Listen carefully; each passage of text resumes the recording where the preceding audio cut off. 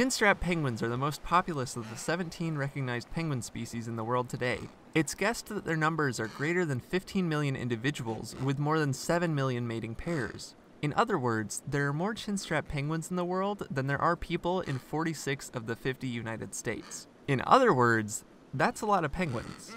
They live inside the Antarctic Peninsula, and also inhabit many Antarctic and subantarctic islands, with their greatest populations on the South Orkney, Shetland, and Sandwich Islands. From March through October, Chinstraps will spend time in the open ocean and north of winter's pack ice. For reference, midwinter in Antarctica is usually around June. During Antarctica's summer months from November to February, Chinstrap penguins will head to their breeding grounds, usually returning almost exactly to the same nest they used the year prior.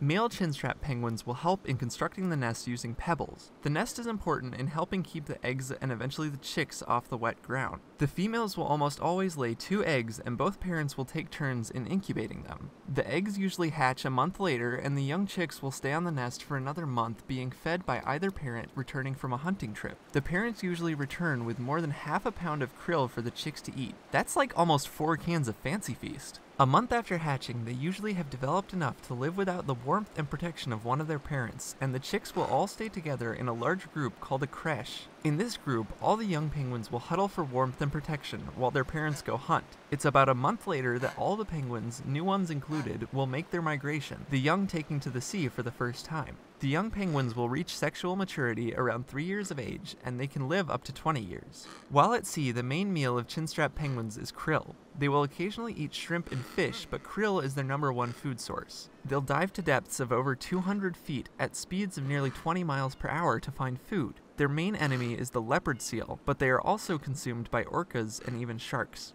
Chinstrap penguins' backs, beaks, and the top section of their wings appear blue-black in color, and they have white bellies and faces. Their feet are usually pink on the top and black on the bottom, and their eyes are red. The characteristic from which their name is derived is the thin black line running from ear to ear across the penguin's chin. They kind of look like they're wearing a helmet. They are also known as ringed and bearded penguins. Another distinct feature is the Chinstrap penguin's white face. The royal penguin is the only other species of penguin that sports a white face, as opposed to the typical black seen on all other species.